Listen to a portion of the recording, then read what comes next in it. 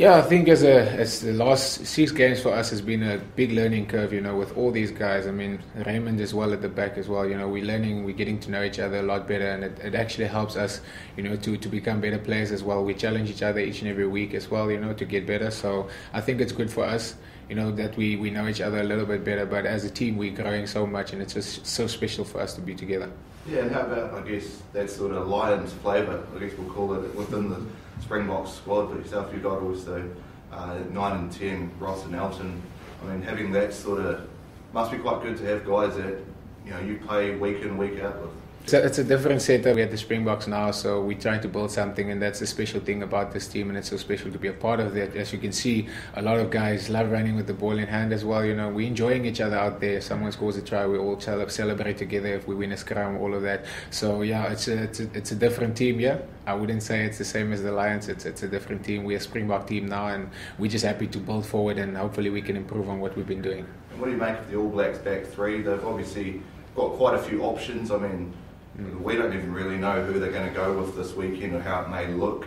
How hard is it when there isn't? I mean, in previous years, the All Blacks have had maybe a set back three. They're obviously missing Ben Smith, which is a big loss. Damien McKenzie maybe likely to play fullback.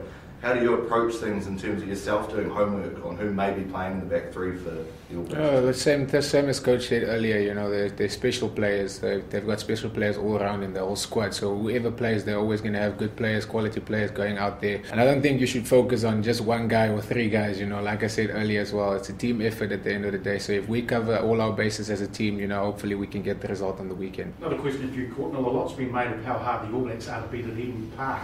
You're playing at North Harbour, which is North Shore's got a huge South African population.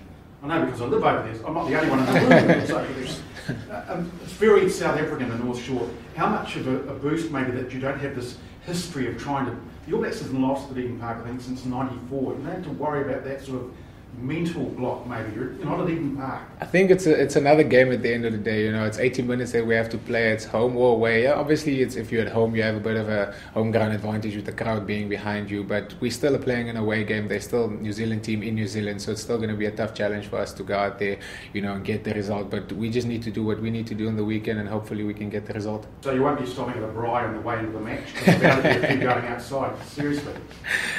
No. Okay. Nothing. No comment. Hey Johann, I think it's going back to 09 since the Boks have won here in New Zealand. Is that something that you guys have spoken about or you're aware of in terms of your build-up for this game? No, I haven't really spoken about the past too much.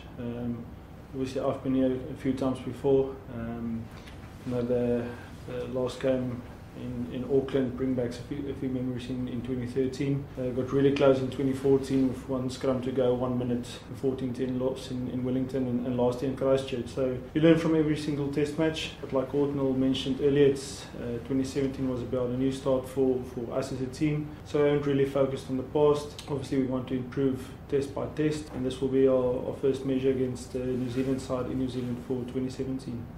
There's been talk the last couple of weeks about a new environment amongst the Springboks group.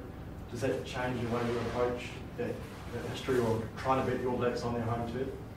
No, not really. I think we've got a lot younger squad than previous years. A few different dynamics within our team. With younger guys, you get a lot of excitement, a bit more humour, a bit more music.